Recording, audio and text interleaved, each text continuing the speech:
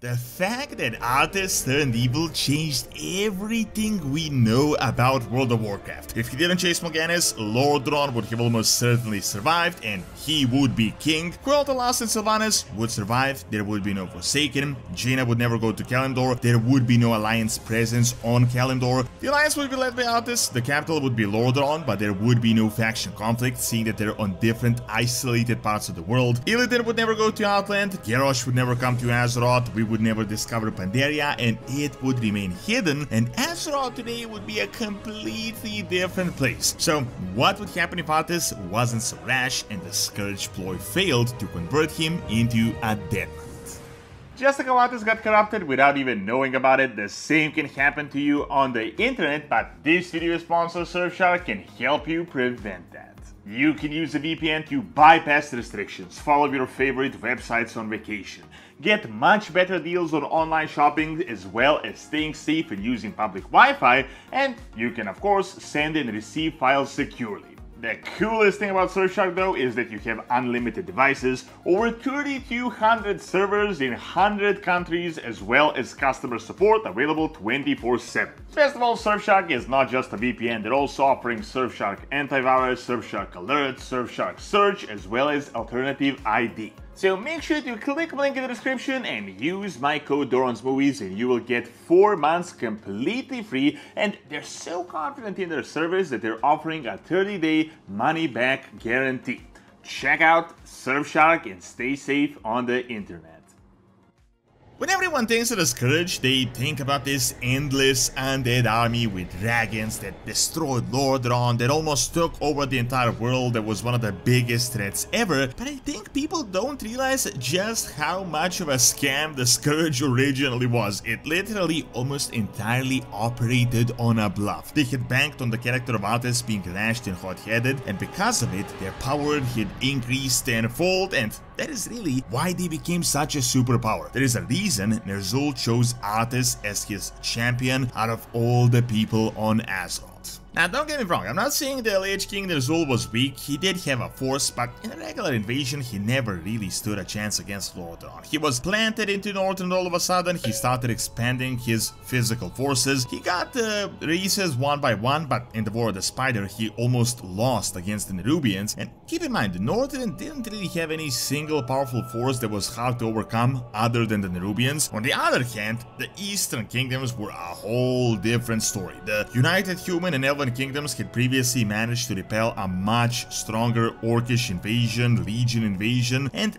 they kinda knew that was not the way to go again. So plan B through the Lich King started, and it worked flawlessly as they got like the strongest kingdom Lordaeron to fall from within, and without Arthas and his temperament, this never would have happened. So how did it all really start? Well, it began through Quel'Thalas and a few agents he managed to get, and the grain shipments that started spreading the plague of undeath that ultimately bolstered their numbers. However, all of this was just a localized threat that started growing more and more, but ultimately the entire plan of Ner'zhul was not really to convert the entire population of Lordaeron, but it was really to bait Arthas that would then become his agent, and that would then do the real damage. The whole ordeal at Stratholme wasn't to get a big army for the Scourge or to destroy Lordaeron, but to divide Arthas from his closest allies, to get him incredibly furious and to chase Morganis with a personal vendetta like this blind vendetta. His chase for Morganis would then lead him to Frostmourne, which was really the original plan, and ultimately this is where Arthas was completely lost. Then Arthas came in with his own undead followers, he murdered the king, his father, which no one saw coming, and this is what really blew Lordaeron apart. What you need to keep in mind though was that Lordaeron was not weak in any stretch of the imagination. Even after Lordaeron lost their king, Arthas didn't exactly have an easy time accomplishing his goal. He faced a lot of resistance, but at that point it was too late. Many cities were destroyed, the armies were divided, shattered, leaderless, and as is with the nature of undeath, the more you lose, the stronger the enemy becomes. Now this leads us to the topic of this video, and what would have happened if Arthas didn't take the bait, he didn't chase Morganis, and he didn't become a Death Knight? The answer is a whole lot of things, literally everything, and I mean everything would be so different. The entirety of Azeroth would be a completely different place right now. So let's begin.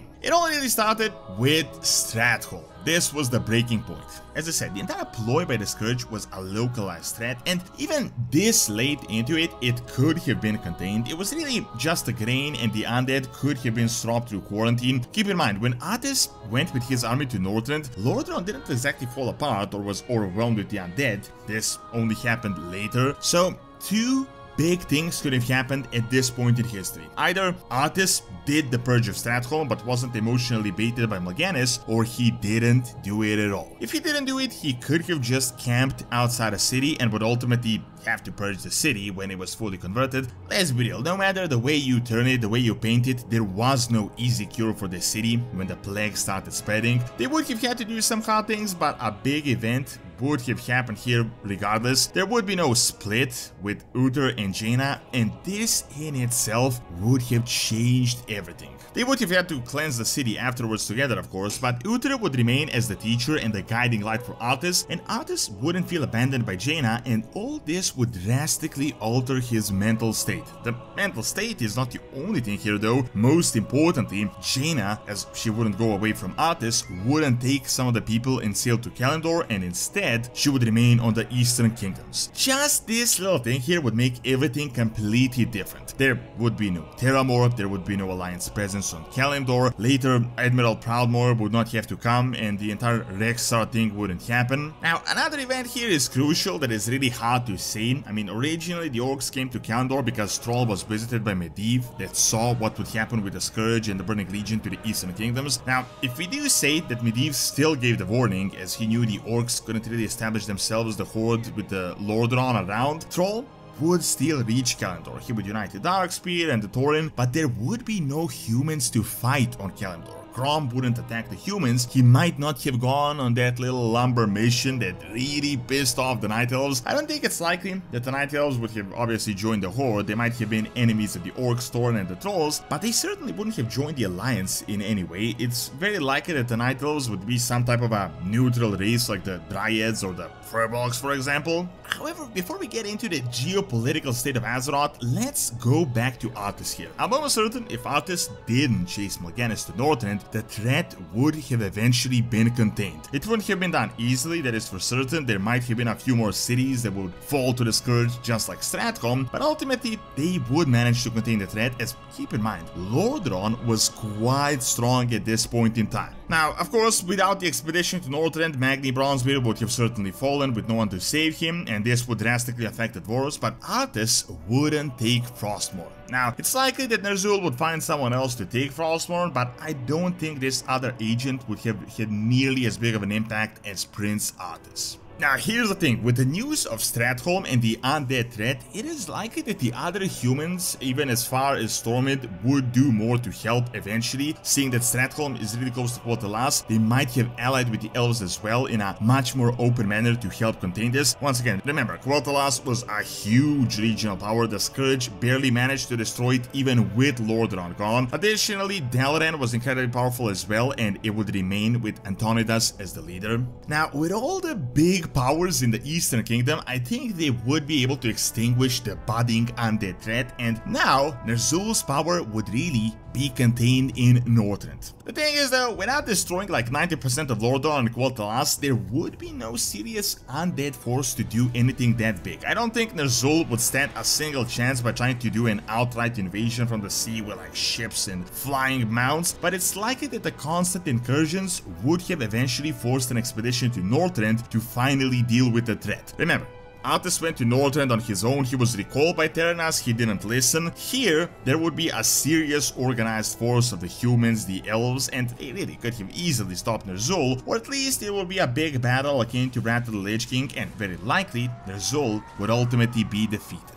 However, you need to remember that the entire point of Ner'zhul was to facilitate a Burning Legion invasion. Seeing that this didn't happen, everything would change. Either the Legion would have to invade another way, or they might have come to save Ner'zhul instead of trying to destroy him. This would drastically alter Illidan and his goal, and the entire Outland scenario might have never been explored. Still, if the Legion invasion happened, it might have happened in Northrend, and it would have played out completely different. Now, without the Archimonde attack on Kalimdor, there would really be no union of the Horde and the Alliance. Most importantly, the Alliance itself would probably never unite as it did. First of all, with Quel'Thalas Quel'Thalas still being a thing, Sylvanas would just be a high elven ranger and there would be no Forsaken. The humans and the elves would control the eastern kingdoms and there would be zero horde presence here. The alliance wouldn't have much of a reason other than the Scourge to become as powerful as it did, and even if it did, the power would pool around Lordaeron, not Stormwind. It's likely that Terranas and Arthas would be the true leaders of the alliance, while Varian wouldn't be that big of a deal. The alliance capital would be the capital city of Lordaeron. Now, seeing that Terranas was very old, it's likely that Arthas would ultimately become a king in a few years, and he would be something akin to Varian or Anduin, and he really would be the leader of the alliance. Regardless, I don't think the factions would be as emphasized as they are today. The Horde would be entirely contained on Kalimdor, while the alliance would be entirely contained on the Eastern Kingdom. They might not have any contact whatsoever.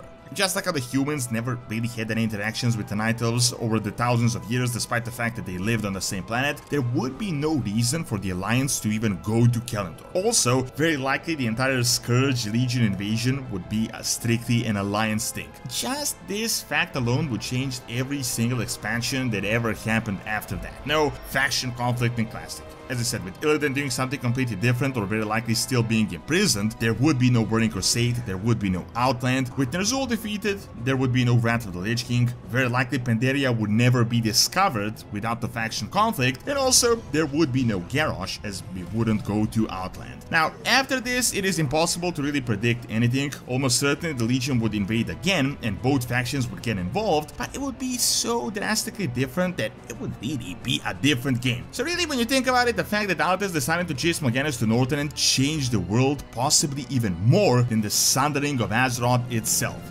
Thank you for watching. Check out all the against the watching screen by clicking on the screen, and check out my video on Ancient Ring by clicking on the screen as well. See you next time.